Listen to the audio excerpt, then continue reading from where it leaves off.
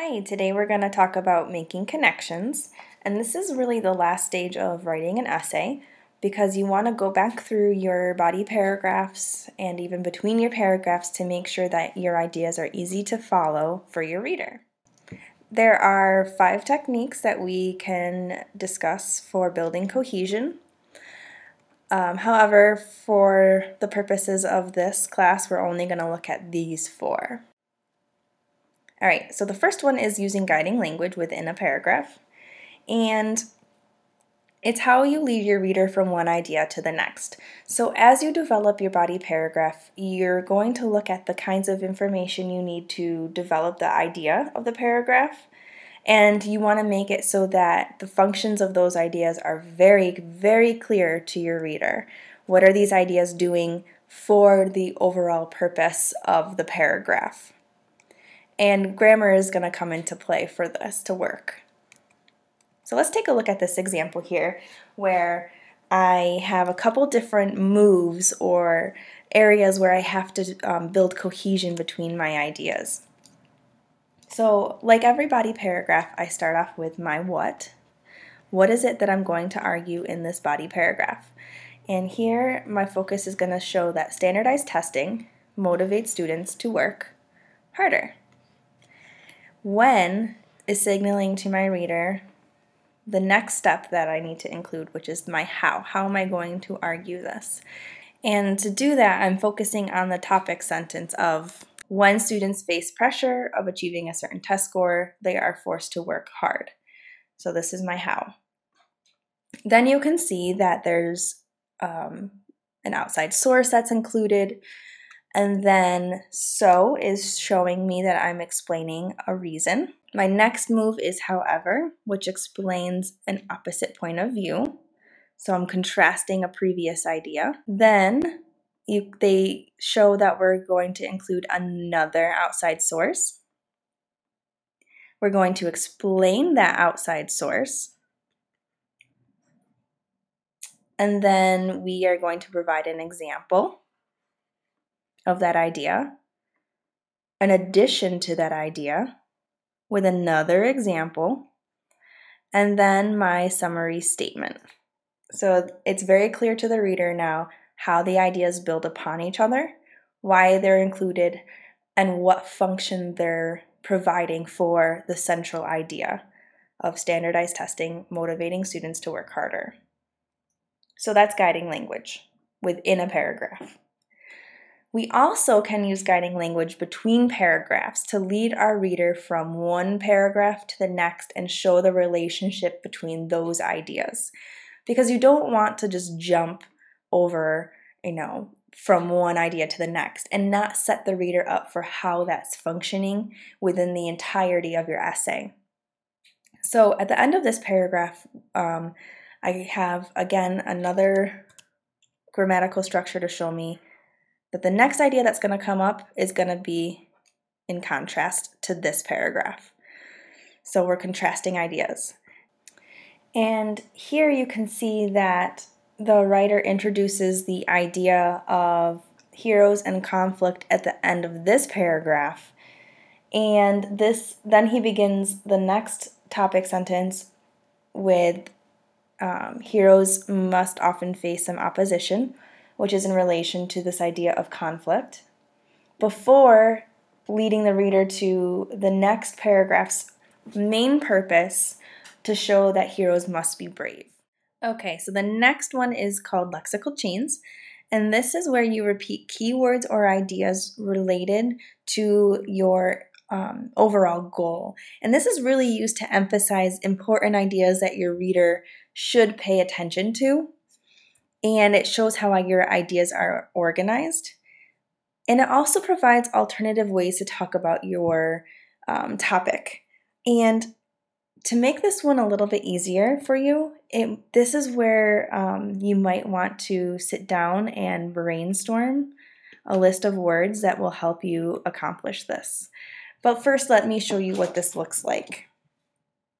So in this example, you can see that in red, I have highlighted the words to form a lexical chain of things that are good for studying abroad. so that the reader can follow the organization of this idea as it develops. And then in purple, I have this longer lexical chain that refers to the idea of studying abroad. And it draws the reader's attention to my topic throughout the entire paragraph. Okay, so you can see I wrote studying abroad, international students, studied overseas, international experience. All those things show me or are synonyms of the idea of studying abroad. All right, so our next idea is using pronouns. And this is a way to link an idea to a previously mentioned idea. And what this does is that it signals to the reader that there is a connection. The reader will stop, look back to the original noun, and then consider how the ideas are connected. So, for example, in a pronoun reference, we have these ideas of the length of each stage of culture shock may vary from one person to another. They usually occur in the same order, however. So here I have the idea of each stage of culture shock may vary from one person to another. They, which is referring to each stage of culture shock, okay, usually occurs in the same order, however. Remember, however is telling me contrast. So if I were the reader here, when I get to they, I stop, look back, see what I'm referring to, and then because I have this signal of contrast, now I can see that, all right, so even though everyone has their own length of stages, they're in the same order. So now I know the connection between these two ideas. Okay, our next pronoun we're going to talk about is called demonstrative. And these are, that was demonstrative. This includes this and that, and these and those. Those are demonstrative pronouns.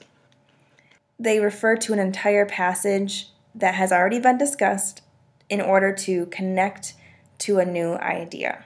What that means is, take this example where, we're presenting our idea, we have an outside source, and so here's the idea we develop. The student develops his own approach to the new culture that will help him when he faces a new difficulty. Already discussed, already explained. So when I come to this pronoun this, it's referring to the complete idea mentioned beforehand in order to make a connection between the idea that because of this approach to the new culture, it allows him to feel more relaxed and at ease in his day-to-day life.